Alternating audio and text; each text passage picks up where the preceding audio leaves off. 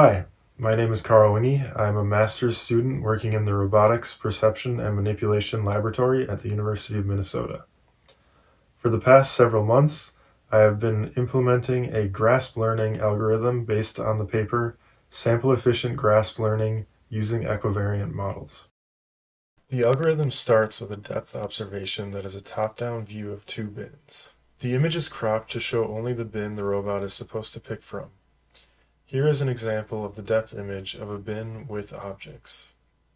The image is processed by a convolutional neural network to produce points of interest for grasping.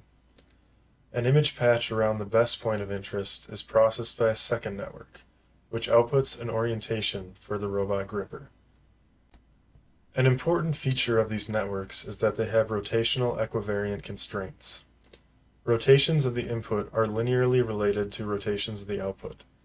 This means that once the agent learns a successful grasp for an object, it will recognize similar grasps when the object is rotated.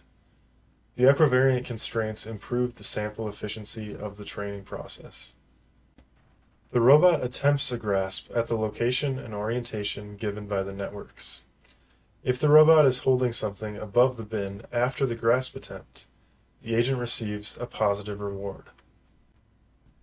If the robot is not holding anything, the agent receives no reward.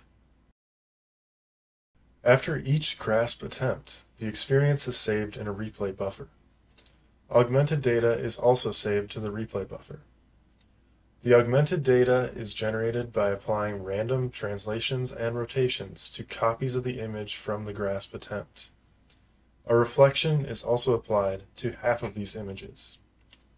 The action associated with the image is transformed in the same way. The algorithm randomly samples from the replay buffer after each experience and performs stochastic gradient descent to optimize the networks.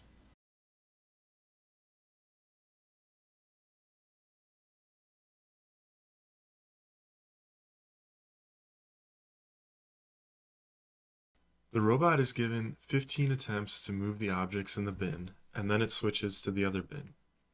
It also switches if it detects the bin is empty.